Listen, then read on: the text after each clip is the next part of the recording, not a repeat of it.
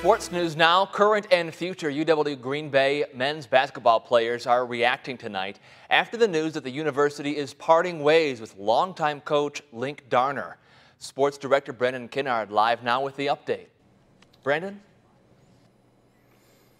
Yeah, John, a stunning development out of UWGB seems to have shocked the Phoenix players just as much as it has the Phoenix fans. And reaction to Linc Darner's departure hasn't exactly been warm. Take it from the Phoenix's top player, reigning Horizon League Freshman of the Year, Amari Davis.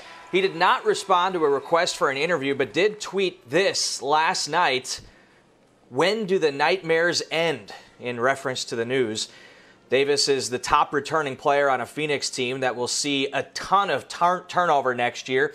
They have a massive recruiting class with 8 new players coming in. Today I spoke with 2 of those newcomers, including Southern Door star Ryan Claflin. They both say they were blindsided by the news. I was pretty shocked. I wasn't really seeing that coming. I don't think any of the guys did either. So it's kind of disappointing. I was kind of hurt just because Green Bay was my first offer. So just the fact that he wanted to give me the opportunity, and they believed in me, that set like a strong foundation.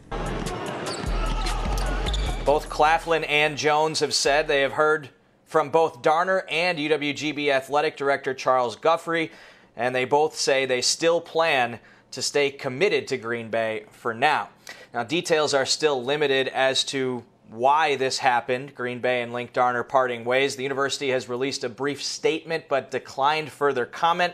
And perhaps the most surprising aspect of this, Darner had 6 more years on his current contract. So even if they can reach an agreement on a buyout, the university will still likely owe him a large chunk of money because of the 6 years remaining. John?